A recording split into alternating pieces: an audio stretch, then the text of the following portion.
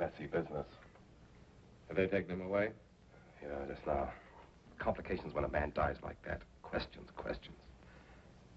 Well, here's to you, killer. Cut it out. Why didn't you put that gun to his head? Didn't you pull the trigger? I saved this company $5 million hard-earned dollars. Doesn't the fact that the man shot himself prove anything to you? He was a weakling. That's why I couldn't help him without security. I can't drink your liquor. It chokes me. Everything about you chokes me. Why did you pull him down, Hoss? Why do you pull down everyone who gives you a hand? Don't be a fool. How much respect do you think I have for myself, watching you at work and letting you get away with it while I share in the profits? You aren't a realist, that's all.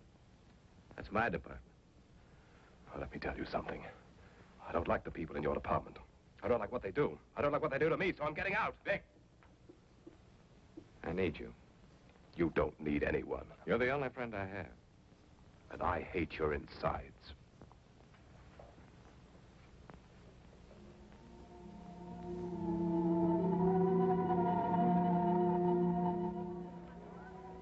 I had good reason to break with you, Hoss.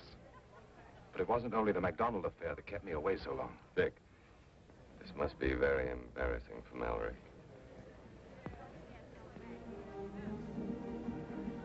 Will you dance with me, Mallory? Excuse me. Certainly.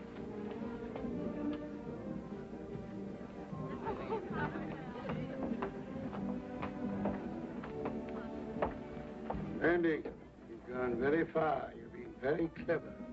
No cleverer than most men. But every time I saw something I wanted, I did say to myself, this I must have. Yes, I underestimated you, Vendy. You know, that's the first tactical error I'd ever made. I'm sorry it had to happen. But I'm sorry, too. Shall we change places again?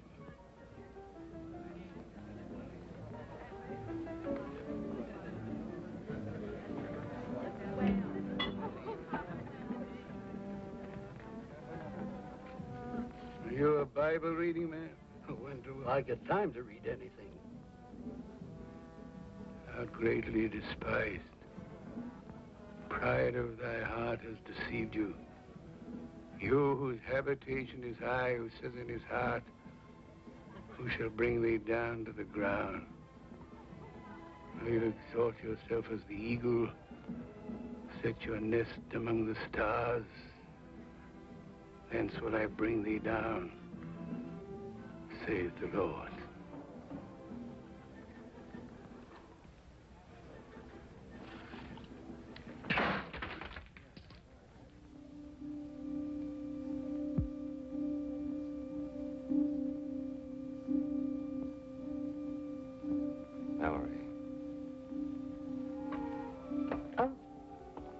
Vic's going to find my wrap. We were about to say goodnight. But I don't want you to say goodnight. I want you to stay. But you'll be going away. Be sailing in a few minutes. Only if I choose. Nobody says to me, do this, do that. A very nice position to be in. I suppose that's what you worked so hard for. Please don't talk away from the point. I said I wanted you to stay. Sorry. Listen to me. I want you to understand what's been growing in my mind ever since the first time I saw you tonight. I love you. You've got to believe that. I love you. Please don't talk. Nothing that can ever happen will add to what I know now. I've been waiting for you, Mallory. I've waited ever since I was a boy. I've allowed myself only one dream. I didn't know what your name was in the dream, but it was you. If you'll believe that, Mallory, we'll have a life ahead of us that's beyond dreaming. I think you do love me. I think you do. Say it, Mallory, and come away with me. Mallory, it's time we left here. Most of the other guests have gone. Stop interfering. This is none of your business. Don't be a fool. This is my business. That makes it unpleasant, but it doesn't change things for me. I know. It never did. Your baggage is ready, Mr. Vendy. And a few papers you wanted. I'll go out in the small launch. Open the library safe, and I'll be there in 5 minutes. We haven't much time, Mallory. All right, Vic. You see, I won't be with you. No. I don't see anything.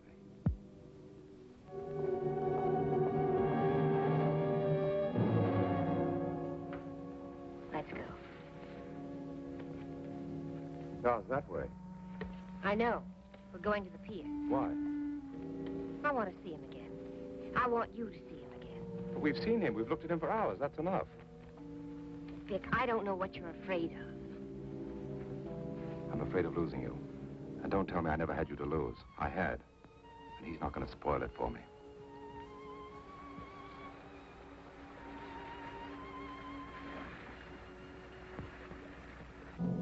Mr. Lambton and the young lady are on the pier.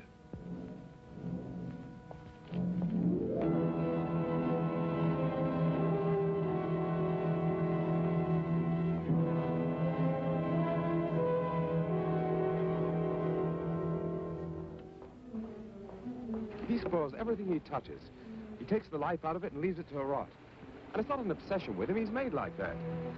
But he won't see me. We'll hide if you like. What do you want to do? Gape at him, ask for his autograph? Vic, you're being difficult. And you're building a wall between us. Don't you understand that?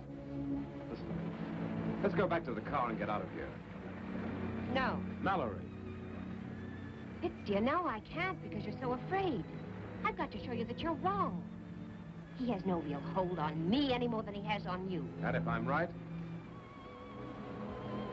You shouldn't want to keep me back. I knew I was mistaken. I thought this is the way you'd go. Just as you are. Don't make any plans, Hoss.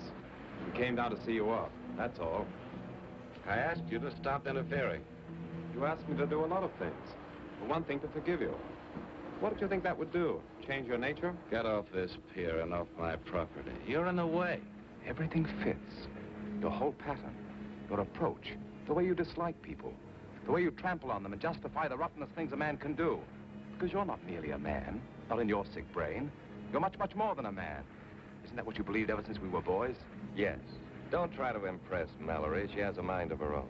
Who has a mind of their own when a Vendig wants to make use of it? No, you haven't changed. The Vendigs in this world never change. That's what makes them Vendigs. They take, that's their nature. Now you want something you once threw away, then you'll have everything. You poor failure. You always had the mark of failure on you. It's branded on you, the way you give in. Oh, the ideas you had, the ideals. What do you know about the things I think about their importance? Now listen to him, Mallory. This is Vendig. I tried to teach you things, but they frightened you. Nothing that's frightened can live in a jungle, and that's where we live. That's Phil. That was well put, Candy. We do live in a jungle. It's not a place where the weak inherit the earth. Of course, there's this to remember. Animals kill only for food or love. You and I, Vendig, spoil even the jungle. Because we kill for profit.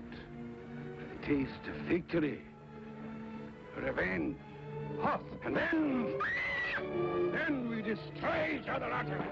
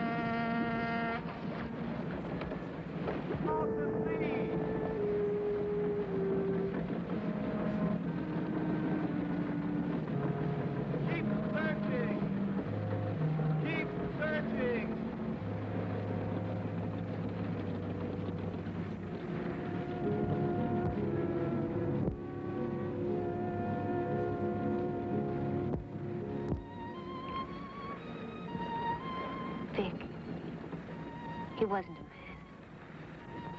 He was a way of life.